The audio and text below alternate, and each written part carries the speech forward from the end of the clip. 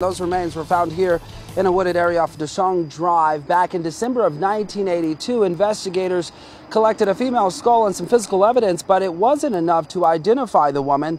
That is until now.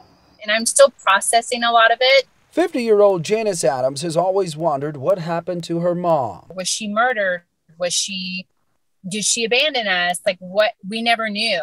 So it was always a question in the back of my mind. Marlene Standridge disappeared in the early 70s. Investigators found her remains a decade later, but they didn't know it was Marlene at the time. We were always told that our mother left us in Piedmont Park. 40 years later, a friend of Janice's suggested she submit her DNA to a law enforcement database. In March, Gwinnett Police also sent Marlene's skull to a lab called Othram, a Houston-based testing lab that specializes in forensic-grade genome sequencing. To basically tease out the human part of the evidence, clean up and kind of repair and put together enough of the DNA fragments such that we can then, read them and produce a profile. Investigators collected another DNA sample from Janice in Georgia and sent it off to Othram.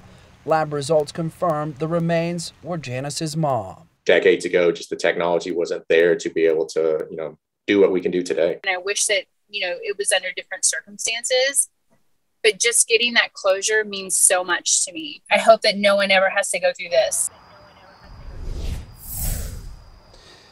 Now, the investigation into exactly what happened to Marlene remains ongoing. If you know anything about her whereabouts back in the 80s or anything that happened to her, call Gwinnett Police.